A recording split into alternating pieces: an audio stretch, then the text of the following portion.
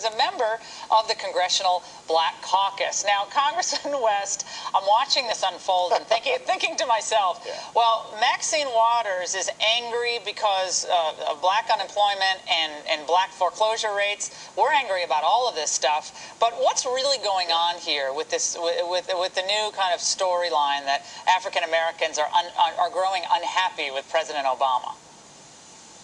Well, I think, Laura, when you look at what is happening, the laughable hypocrisy is that the big black bus is not going into the black community.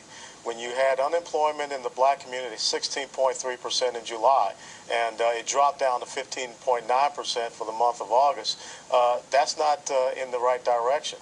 So you have this 21st century plantation that has been out there, where the Democrat Party has forever taken the black vote for granted, and you have established certain black leaders who are nothing more than the overseers of that plantation, and now the people on that plantation are upset because they've been disregarded, disrespected, and their concerns are not cared about. So I'm here as the modern-day Harriet Tubman to kind of lead people on the Underground Railroad away from that plantation into a sense of sensibility. Now, you're saying Maxine Waters is the plantation boss at this point?